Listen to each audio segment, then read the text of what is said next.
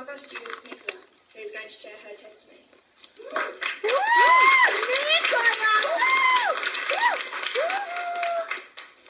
Hello everyone, I'm Nicola, a student at Coulson College. And this place, and I was told I couldn't have my dad with me, and I was just like, what's going on?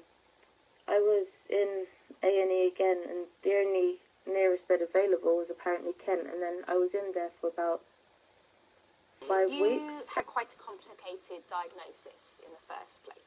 Can you feel, can you tell us a little bit about that? Yeah, when I was 14, I was diagnosed with recurrent depressive disorder, post-traumatic stress disorder, and emergent borderline personality disorder, but the confusing part is that I also hear voices as well as that, but I'm not schizophrenic, which is a thing that people do get very confused about. Absolutely. And so when did you start hearing? Years. Her traumatic experience when she was 14 meant that she frequently self-harmed and has needed psychiatric care. When I was trying to get help, being turned away from the places that are meant to help you, that is really horrible, because it takes a lot of courage to reach out to get help.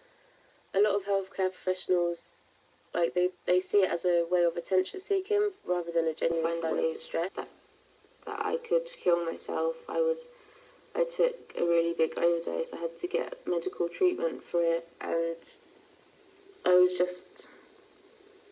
like a completely different person.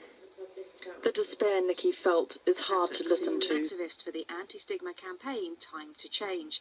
Thanks very much for joining us today, Nikki. Now, before we turn to images of mental illness, we're going to look at the biggest things that I tend to get discriminated on is the fact that I hear voices, and like once when I just came out of a brief hospital admission, when you feel like you have no other option than to self-harm and to physically hurt yourself, it's a horrible place. You're just desperate and you feel alone, and you need someone to listen, but you don't think there's anyone to listen.